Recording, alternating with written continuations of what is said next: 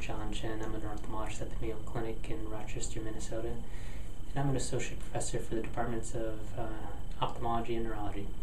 And I'm Dr. Kevin Chodnicki, a resident physician in the Department of Ophthalmology, also here at the Mayo Clinic in Rochester. We're going to be discussing our article, Stroke Risk Before and After Central Retinal Artery Occlusion in a U.S. Cohort, that will be appearing in this upcoming issue of Mayo Clinic Proceedings. Our studies show that there's a significant increased risk of stroke around the time of a central retinal artery occlusion, which highlights the importance of treating a central retinal artery occlusion as a stroke equivalent and working these patients up with the same urgency as an acute stroke. In particular, it is prudent to assume a central retinal artery occlusion is an embolic stroke syndrome until proven otherwise.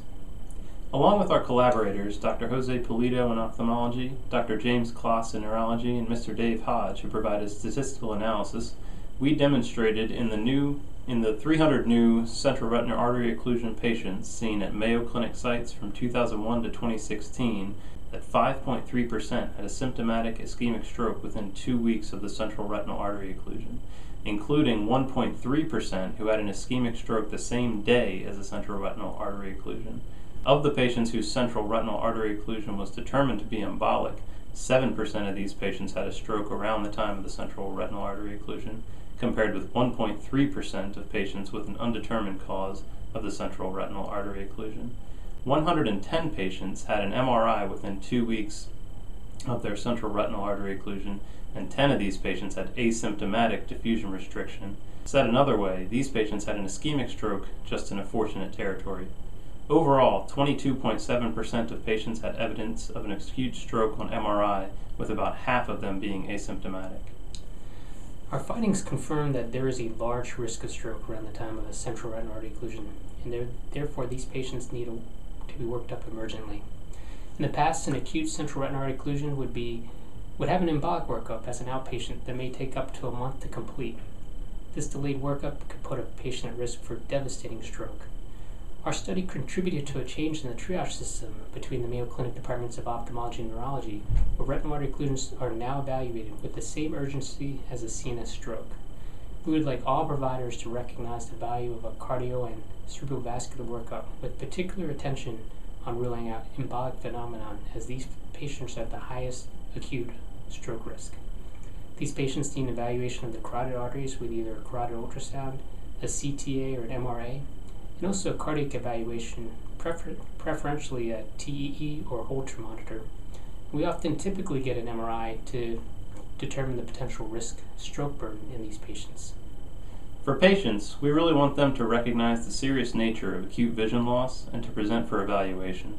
There are several reasons other than a central retinal artery occlusion for acute vision loss, so they need to be seen to determine the cause so they can be properly managed.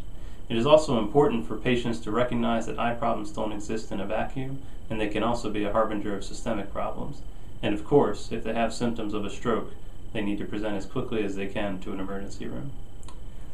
We're currently working on the next phase of this project, which will be a population-based analysis of stroke risk around the time of a central retinal artery occlusion using the Rochester Epidemiology Project database.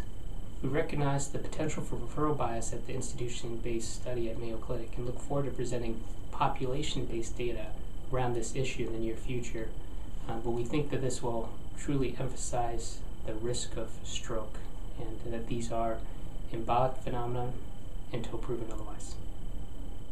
Thank you all, and we hope you enjoy reading the article. We hope you found this presentation from the content of Mayo Clinic Proceedings valuable. Our journal's mission is to promote the best interests of patients by advancing the knowledge and professionalism of the physician community. If you are interested in more information about us, our homepage is www.mayoclinicproceedings.org. There you will find access information for our social media content, such as additional videos on our YouTube channel or journal updates on Facebook. You can also follow us on Twitter. More information about healthcare at Mayo Clinic is available at www.mayoclinic.org. This video content is copyrighted by Mayo Foundation for Medical Education and Research.